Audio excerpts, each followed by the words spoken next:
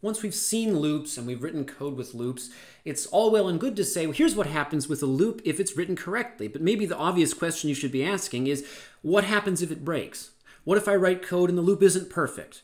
Now, it's true that one of the errors you could get is you could just forget something. So, of course, I could leave these brackets empty. I'm not sure why you would do this, but there is the obvious case of what happens if you get a syntax error. And as usual, this syntax error might not help us too much, but it tells us, hey, take a look at this line. If anything seems up to you, see what it is. There is obviously that kind of error. Syntax errors are not much fun, but they're often easier to diagnose because the compiler helps you out. What I'm talking about is a semantic error. You run your loop and it doesn't work properly. Now, one thing to remember for the rest of the course, and not just for loops, is that if you're ever noticing a problem with code, it's not doing what you expected it to do, but you've stared at the code and you think you did everything correctly, there is always one remedy. And we'd rather avoid it most of the time, but there's always one remedy, which is if you trace the code line by line, by hand, and you duplicate what the computer does, you will notice at some point it does something wrong. It doesn't do what you meant it to do. And so I just call that good old-fashioned debugging, walking through the code line by line. And it's really time-consuming and really tedious, but it will catch your problem. It might not be easy to know how to fix the problem once you've found it, but that will find the problem. And there are times students come to me and say, my code doesn't work, I don't know what to do, and even I can't give them much help because I can't even see the problem, and I have to tell them, time for some good old-fashioned debugging. And it's nobody's favorite. So we should talk about if there are any techniques we could use to diagnose maybe the obvious issues with a loop. And usually if the problem is the loop itself, the issue is caused by not following the recipe. So I mentioned already that a loop requires 3 ingredients to function correctly. And if you don't have all 3 of them, the loop will likely not work, and strange things can happen. And so we should at least get used to seeing what strange things happen so we know what to think about if we have a loop that doesn't work. So the 3 ingredients, like I talked about last time, are we need a starting point, somewhere to begin. And in my program over on the left, my starting point is n equals 1. I'm printing out the squares just like before. I typically call, formally, the starting point would be called initialization, somewhere to initialize the loop. And when we use a while loop, we do that before the word while. The second ingredient that we always need is our continuation condition, which is a yes or no question, where if the answer comes back as yes, we execute the loop body and then come back around and ask the question again. If the answer to my continuation condition is ever no, then I skip to the end and the loop is over. The third ingredient I need is a way of making progress. I need the loop to keep moving so that eventually the answer to this question might be yes this time, and maybe it's yes the next time, but eventually the answer should be no, so that the program can continue moving and eventually the program can end. If I don't have my incrementation, a way of making progress, and we already saw it doesn't have to be n equals n plus 1, just something that lets the loop keep moving. If I don't have that, the loop won't function correctly. So let's see what happens if I'm missing some of those ingredients or if they're incorrect. So the first thing I want to do is make sure I've fixed my syntax error. All right, there it is. And here it is printing out the squares of 1 through 5. And I think to myself, I want to make this table not go from 1 to 5, but go from 10 up to 15. So I type, okay, I'm going to start at n equals 10. And then for some reason, I forget to type 15 here. I leave it at n less than or equal to 5.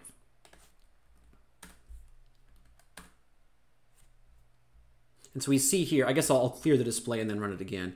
I'm going to compile it, I'm going to run it, and it does nothing.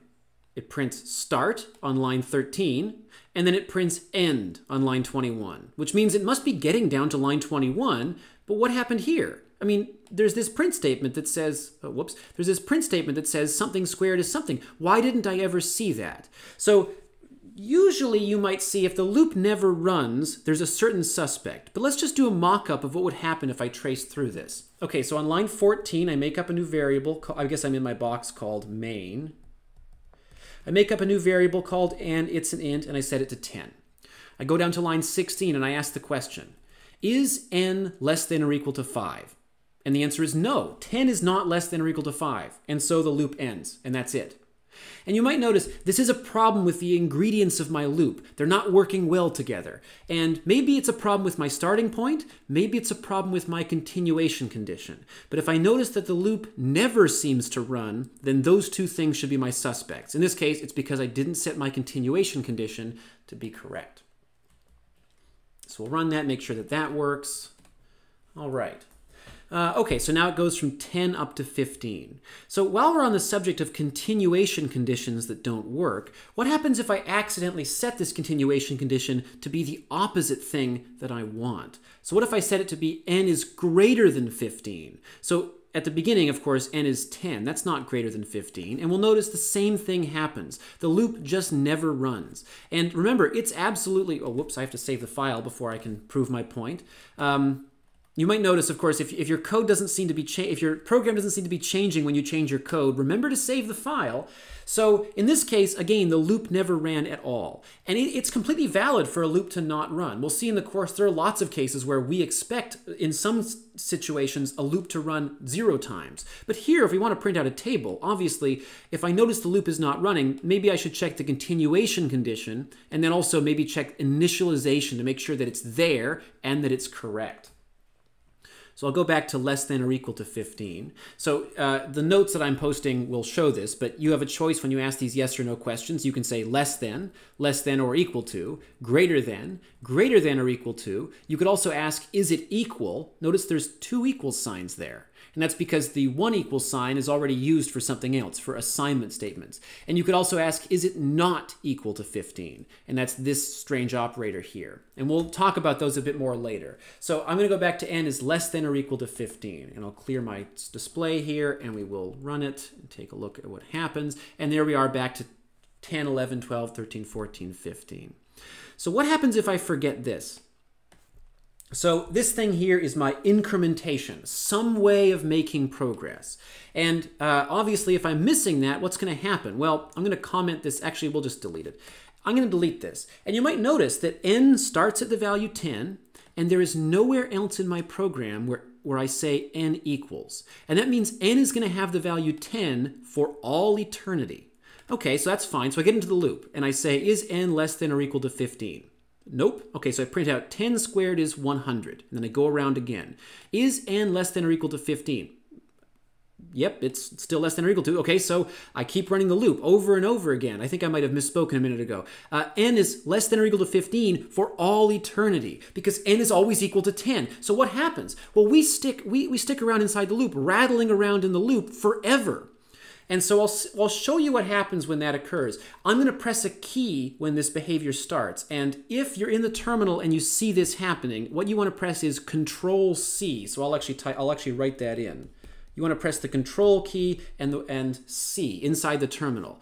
You'll notice the behavior, it's pretty obvious. So I run it, and then it just keeps printing out 10 squared is 100 over and over again. And it'll just do this for years if you leave it. It'll just keep going, printing hundreds and hundreds of lines because it's just sitting inside that loop and there's no way for the loop to end. And that's because I start at 10, but I never make any progress. I never go up to n equals 11.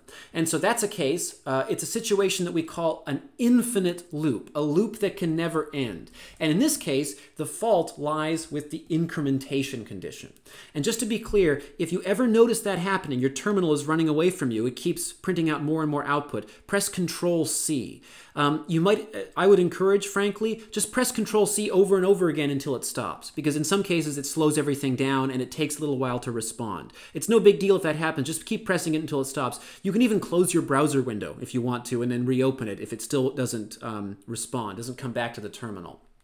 So if you don't have an incrementation condition, then that can cause an infinite loop. But there actually are other ways of causing an infinite loop. You could have it so that you have an incrementation condition, but your continuation condition is somehow mismatched. So one example would be, what if I wrote, well, n is greater than 5, and I start n at 10. And each step, n gets bigger. So I do 10, 11, 12, 13, 14. And you might think about that and notice that if I start at 10, n is always going to be greater than 5 if I do n equals n plus 1. And so the continuation condition is always going to have the answer yes. And that means that I'm also going to end up with an infinite loop, just a different kind of infinite loop. So we'll try that. And I'm going to press Control-C, and you can see it stopped. And something really weird happened there at the end. Notice that 57,000 squared is definitely not this number.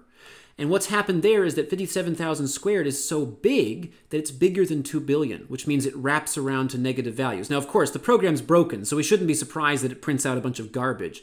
So notice that what happened was the value of n just kept getting bigger and bigger and bigger, and it printed out millions of lines of output. I guess not millions. It printed out 56,000 lines of output before we stopped it. So the computer is pretty fast. And the issue was our loop never ended. It was an infinite loop. It would keep going for hours if I let it. I'm actually almost inclined to let it here.